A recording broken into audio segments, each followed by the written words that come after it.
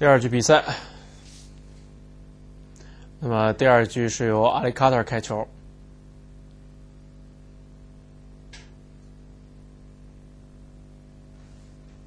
两个选手其实这个北京邀请赛的战绩现在是一样。那么第一天的第一场球，阿里卡特是3-0战胜了金龙，而这个昨天晚上呢，梁文博是3-0战胜了 Stephen Hendry。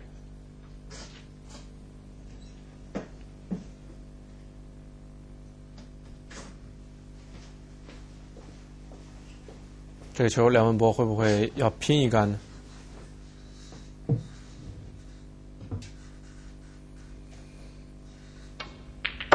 准啊！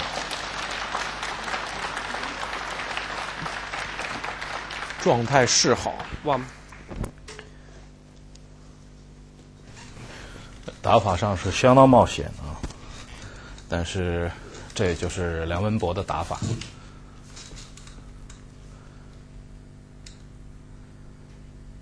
有机会我就去冒险。对，但是这个冒险从就是比如说这是冒险的话，那么他的冒险的系数其实比别的选手要稍低一些，因为这就是他的风格，他的打法。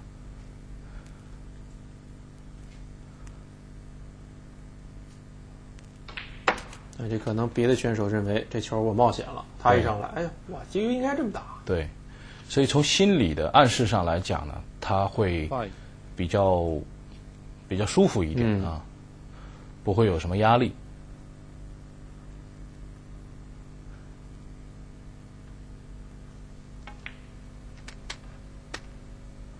准度是没问题，但是每次走位呢，你看，就是多多少少啊，不是多就是少。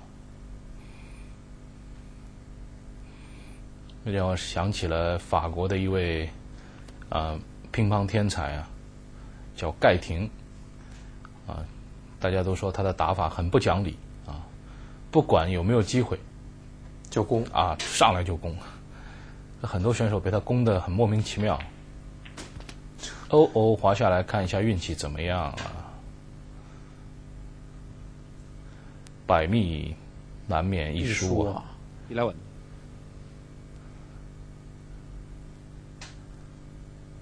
他不对，这个话说的不是百密一疏的问题，他这是常在河边走，怎能不湿鞋？难免不湿鞋呀。刚才这个评价规格有点高了啊，对，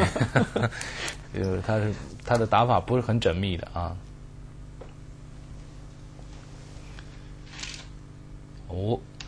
看这儿有没有一个组合球啊？来看看这个组合球怎么样？打带跑。啊，差不少，但是主要还是跑，所以问题不大。打进的话呢，他要拼一颗2分了。所以其实如果打进的话，拼这颗2分也不见得说是百发百中了。所以每一杆球在他调整完毕之前的大概4-5杆里面，总是要冒些险的。这是我们看到艾利卡特第一次上场。打厚了，打得很厚。呀，漏了，这个送大礼了。然后我等的就是这个。其实这种打法给对方的心理也是造成一点压力的，因为始终是处在一个好像他不行了，我要上场了，他又打进了，对，我该上场了，他要防守了，他又打进了，不是折磨人。然后等到你真的上来的时候，那一杆可能不太顺手了，因为那个一鼓作气啊，对，再而竭三而衰，那个气势上有一点下来了。打的真是非常非常凶狠啊！看主球的落点，一定要出 inside 啊，还好。出来一颗球啊，就马上不一样了。我们看这个球队啊，看似很散，但是真的抓到位置呢，并不容易。我们看球队的这个就是黑球左上方的这3颗竖着排的球啊，上方一颗是有进球的，但是它的位置要抓对。当然还有其他的一些球，他现在就来打这颗球了，顶，一定要把它顶开，不能顶半颗。哎呀，他就是来抓这颗球的。那么现在红球和6分当中也穿不过来，跑吧，没有什么好的下球路线。你看上面的那一颗真的很好的一个机会啊，只能跑球了。那这就是他的球还不够细密的这样一个问题啊。就走这颗球呢，是这样可以走过来，但是不一定要碰那颗球。就你的杆法控制能不能达到在那么远的区域当中的一个小范围的命中？安全球做得不错 ，Alex Carter 也给他一些这个用球杆开了拍球台，这一杆是手啊，这一杆不能攻的话，主球出不来。好球，左边还是有空间。这儿呢也有一颗距离比较远的组合球。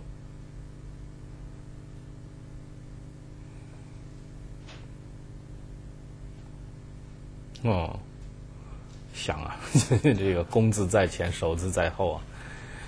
只要给他看到抬杆我就打，就要打，所以想法当中根本不想考虑手的问题。最右边的红球，左塞拉杆啊，还是考虑防守。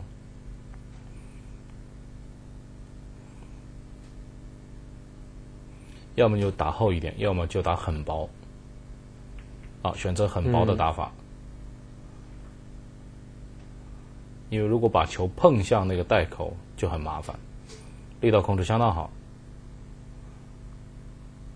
这跟阿里卡特也没有什么办法。应该是和梁文博选择相同的回球路线。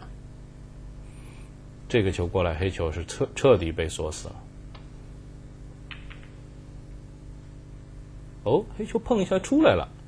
那黑球现在不死的话，这个区域就凶险很多啊。如果黑球现在是被2颗红球锁死的话，那么就即便是你拼进1颗红球，问题也不大。对，好，我们看这个球啊，他在瞄，就是 kiss 到下面那颗球，然后主球在等于是开轮的红球进球啊。这个右眼主是左手，再加上他的这个瞄法确实别扭。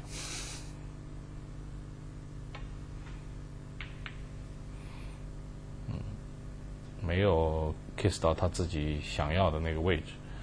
绿球差一点点，球队被渐渐的赶向右侧了。Alex Carter找线路，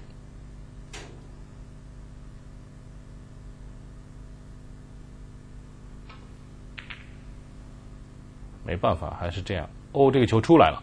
看一下落点，看一看，看不看得到5分球会不会挡住？应该是正好挡到。但是这个球手枕还比较舒服啊，会不会啊？梁文博就直接来拼最右边第2颗了。